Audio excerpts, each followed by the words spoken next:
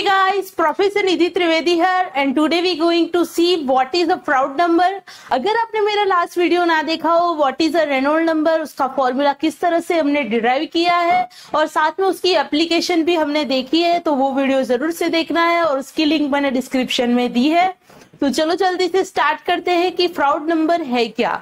Froude number is a square root ratio of inertia force by gravitational force। समझ में आ रहा है? तो ये स्क्वायर रूट भूलना नहीं है। So it is a ratio of square root of inertia bye ग्रेविएशनल force. समझ में आ रहा है? ये दोनों फोर्स है, समझ में आ रहा है।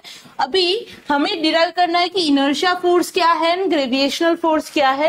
Now inertia force equals to क्या होता है बच्चों? मास इनटू एक्सेलरेशन, जो हमने लास्ट वीडियो में भी किया है रेनोल्ड नंबर में भी, यानी मास इनटू एक्सेलरेशन होता है। Now as I know that row equals to mass by volume, यानी ये है mass density is equals to mass upon volume. सो मैं अगर m को सब्जेक्ट बनाऊं तो लिख सकती हूँ रो इंटू वी, तो वही मैं लिखूंगी यहाँ रो इंटू वी। और जो एक्सेलरेशन है इसको बोल सकते हैं वेलोसिटी अपॉन टाइम, यानी गलती ना हो इसलिए हम इसको वर्ड्स में ही लिखते हैं that density into volume into velocity upon time.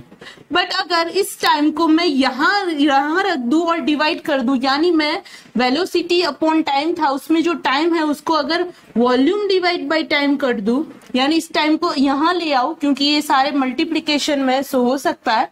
सो अगर वॉल्यूम अपॉन टाइम हो जाए तो ये तो हो गया वॉल्यूमेट्रिक फ्लो रेट। क्या हो गया बच्चों?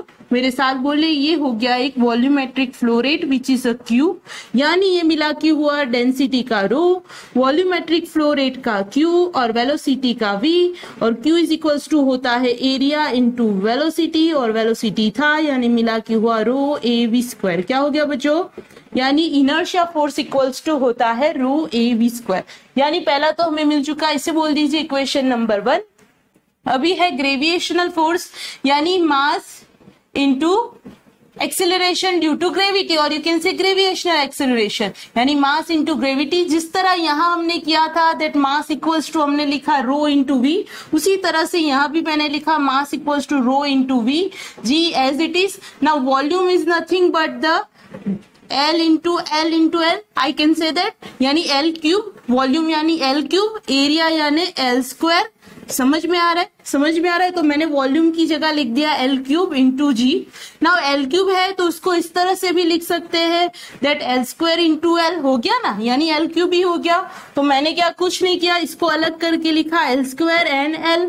अभी L square is nothing but the area, यानी L स्क्वायर की जगह मैंने लिख दिया ये रो था, L स्क्वायर की जगह लिखा मैंने area, L as it is, G as it is, यानी ग्रेविएशनल फोर्स मुझे मिला रो A L G, row A L G. से बोल दीजिए इक्वेशन नंबर 2। अभी जल्दी से जो फॉर्मूला है उसमें रखते हैं square root of, it is a square root of inertia force by ग्रेविएशनल force. Inertia force हमें मिला रो ए वी स्क्वायर, और यहाँ हमने ग्रेविएशनल फोर्स डिराइव किया रो ए एल जी। समझ में आ रहा है? रो ए एल जी, यानी यहाँ से रो will cancel, area will cancel, यानी कि आप बचेगा सिर्फ we square by L G, we square by L G. अगर रूट निकाले तो ये हो जाएगा वी, और नीचे रह जाएगा we upon under root L J, we upon, यानी Froude number is equals to we under root L into जी। समझ में आ रहा है? समझ में आ रहा है? तो हाँ, ये हो गया हमारा फ्राउड नंबर। समझ में आ रहा है? अभी फ्राउड नंबर इंपॉर्टेंट कब है बच्चों?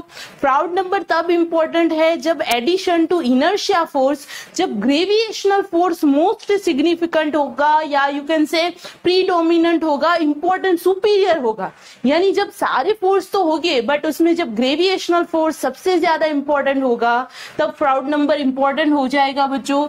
यानी ये किस में आएगा? फॉर एग्जाम्पल जितने भी बच्चों ओपन हाइड्रोलिक स्ट्रक्चर है, ओपन हाइड्रोलिक स्ट्रक्चर में आएगा स्पिलवे, वियर, नोचिस, ये सारे हैं, उसमें होता है ग्रेविएशनल फोर्स सबसे ज्यादा। यानी इसमें फ्राउड नंबर का यूज होता है, यानी flow over spillway of dam, जितने भी ओपन चैनल फ्लो है वो, नोचिस, वियर, ये सारे एग्जाम्पल है हमारे फ्राउड नंबर के, जो ग्रेविएशनल फोर्स इंपॉर्टेंट है उसके। यानी फ्राउड नंबर इन सारे में यूज होता है जो भी ओपन हाइड्रोलिक स्ट्रक्चर है वो। यानी आई होप आपको अच्छे से समझ में आया। वीडियो को लाइक करें, शेयर करें एंड सब्सक्राइब करना ना भूलें।